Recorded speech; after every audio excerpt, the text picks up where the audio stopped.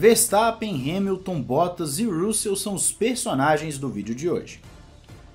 Olá amigo do Ressaca Fórmula 1, seja bem-vindo a mais um vídeo, eu sou Matheus Pucci e vamos mais uma vez falar sobre mercado de pilotos, as coisas estão aquecendo e claro, vamos começar com a notícia menos impactante nessa área agora. Então, Max Verstappen falou que ele não tem como impedir que os fãs vá em Lewis Hamilton durante o Grande Prêmio da Holanda. Em matéria que você confere no motorsport.com, vai estar aí na descrição, como sempre deixo para vocês, Verstappen falou que a vaia por si só não é algo necessariamente terrível, como alguns colocaram, Hamilton, alguns da imprensa. Vamos abrir aspas aqui para Max Verstappen. Eu olho desse jeito, quando você vai a uma partida de futebol, quando você vai jogar na casa do adversário, você será vaiado em algum momento, e o clube da casa não vai até o sistema de som para pedir que o pessoal não vai. Porque isso acontecerá naturalmente. No futebol, os fãs também são muito apaixonados e apoiam suas equipes locais. Então não acho que seja minha função falar que eles não podem vaiar, porque não sou eles e preciso focar apenas no que estou fazendo na pista. Em uma outra coletiva de imprensa, Verstappen ainda falou um pouquinho mais sobre isso.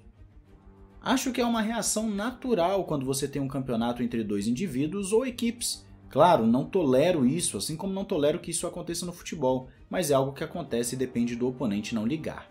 O mesmo vale para jogadores de futebol, eles não podem ligar para isso porque sabem que o que importa é a performance, e eu acho que Lewis já indicou isso, que não o incomoda, e no final isso é o mais importante, não?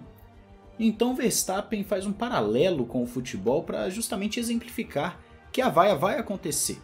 E eu já falei aqui no canal que isso faz parte do esporte, a vaia não é algo terrível, algo que está mexendo com alguma questão, por exemplo, como alguns apontam como racismo ou algum preconceito. A vaia não tem nada disso, a vaia é um aspecto normal do esporte quando você tem torcedores de uma equipe ou de um atleta vaiando o seu adversário, tentando desestabilizar o adversário, faz parte do processo.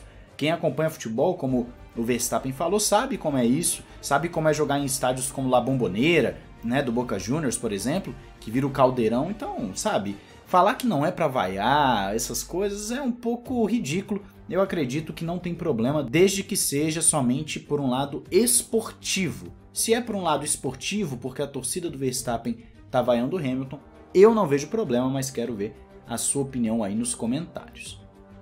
Vamos agora para o mercado de pilotos com aquilo que vocês querem saber. É o que todo mundo fala, é a vaga na Mercedes. Já conversamos lá no Ressaca F1 Express sobre a aposentadoria do Raikkonen, que ela vai influenciar em muita coisa, né? Já falamos aqui também no Ressaca F1 principal, mas se você não conhece o Express, o link está aí na descrição. São vídeos curtinhos para você ficar bem informado, com muito mais notícias diferentes das que temos aqui. E agora nós vamos ver o que Valtteri Bottas está falando sobre o seu futuro. Quando ele foi perguntado, ele disse o seguinte: talvez eu saiba, talvez eu não saiba. Eu não quero falar muito mais do que isso. Sabe, as coisas estão se encaminhando na direção correta, estou feliz e estou animado. Ele ainda acrescentou o seguinte: um contrato plurianual seria legal. É algo que eu nunca tive na Fórmula 1. Isso dá a você um bom comprometimento à equipe, sabendo que o trabalho continuará. E precisa ser desafiador, precisa ser emocionante, precisa ser divertido, em uma atmosfera que eu realmente curta trabalhar. Acho que esses são os pontos principais que procuro, mas como disse mais cedo, ainda tenho alguns bons anos na Fórmula 1. Eu realmente quero continuar na Fórmula 1, com certeza. Então Bottas fala que talvez ele saiba, talvez não saiba, e que ele está procurando um ambiente onde ele possa curtir trabalhar, né, ter um comprometimento com a equipe. Ficou até um pouco estranho de falar isso, parece que ele não tem esse comprometimento ou ele não curta trabalhar na Mercedes. Mas de qualquer forma, Bottas deixa muito claro o que ele busca, que ele vai continuar na Fórmula 1 e tudo indica que Bottas não estará mais na Mercedes ano que vem. Lewis Hamilton comentou sobre isso e o George Russell também. Vamos falar aqui sobre Lewis Hamilton, dando sua opinião sobre o jovem piloto britânico George Russell e se seria bom tê-lo na equipe. Acho que seria muito bom. Honestamente, acho que ele será bom. George é um piloto incrivelmente talentoso, claramente. Eu diria que o único momento positivo da semana passada foi sua volta de classificação. Foi incrível. Ele é uma pessoa humilde, tem uma boa abordagem, naturalmente, sendo britânico, acho que ajudaria em termos de comunicação. Naturalmente, eu tenho que apoiar o companheiro de equipe que tenho agora. Então por isso que sempre apoiei Valtteri, porque temos um trabalho para fazer agora. Nenhum de nós podemos ganhar o campeonato de construtores sozinhos, temos que fazer isso coletivamente, certo? Quando perguntado sobre a opinião de Max Verstappen, falou que Russell daria trabalho a Hamilton, o heptacampeão acabou respondendo o seguinte: eu corri com alguns pilotos incríveis como companheiros de equipe. No meu primeiro ano tive Fernando, então não sinto que tenha que provar qualquer coisa. Se no final das contas eu tiver um novo companheiro de equipe, estou em um momento diferente da vida. Vocês me ouviram falar sobre Lando antes. É encorajador ver esses novatos subindo, eles são fortes, vejo muito de mim mesmo nessa nova geração. Eles serão a base do esporte no futuro e há coisas que podemos aprender uns com os outros. Então o Hamilton fala que seria muito bom ter Russell na equipe, rechaçando qualquer rumor de que ele não estaria aceitando o jovem britânico, e o Russell por si só falou também sobre o futuro dele na Fórmula 1. Vamos abrir aspas agora para George Russell, que pode vir a ter aí grandes revelações antes do Grande Prêmio da Holanda ou talvez de Monza também. Vamos ver o que Russell fala. Nas condições atuais não tenho nenhuma notícia para anunciar, é a mesma posição de Spa na semana passada.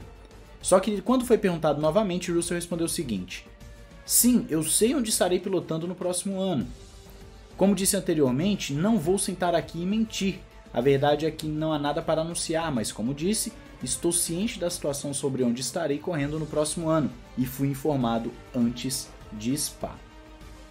Então George Russell fala que já sabe onde vai correr, George Russell já sabe qual equipe estará defendendo em 2022 e claro que fica no ar qual equipe é essa. Por que então tudo indica que será a Mercedes?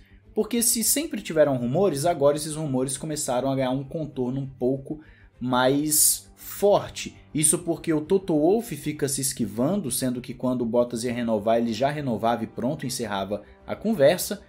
E também sabe-se que o Russell é um piloto que não deve esperar muito tempo pela Mercedes. Se ele não for para a Mercedes agora, existe uma chance real de em 2022 ou 2023 ele ir para uma das rivais da Mercedes, seja Ferrari, seja Red Bull. O Russell já falou que é fiel à Mercedes, mas nós sabemos que no mundo da Fórmula 1 essas coisas podem mudar rapidamente. Isso porque o que interessa é ter um carro competitivo.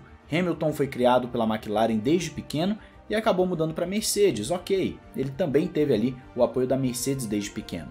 Mas a McLaren era o vínculo como equipe e ele acabou saindo da McLaren. Vettel com a Red Bull também acabou saindo da Red Bull, então os pilotos acabam saindo. O Verstappen já falou que gostaria de continuar na Red Bull, mas se for necessário para um carro competitivo ele sai também. Então os pilotos buscam carros competitivos e George Russell deve sim ser amarrado pela Mercedes em 2022, já que é uma nova era e a Mercedes não quer perder um jovem piloto. Tudo está indicando, as declarações, o presente que a Mercedes deu ao Bottas, um monte de coisa está indicando que será o fim da linha para o finlandês lá na Mercedes, enquanto George Russell deve estar chegando. E aí, qual a sua opinião sobre tudo isso? Diz aí nos comentários, não esqueça de se inscrever e ativar o sininho para não perder nada. Um grande abraço, valeu e falou!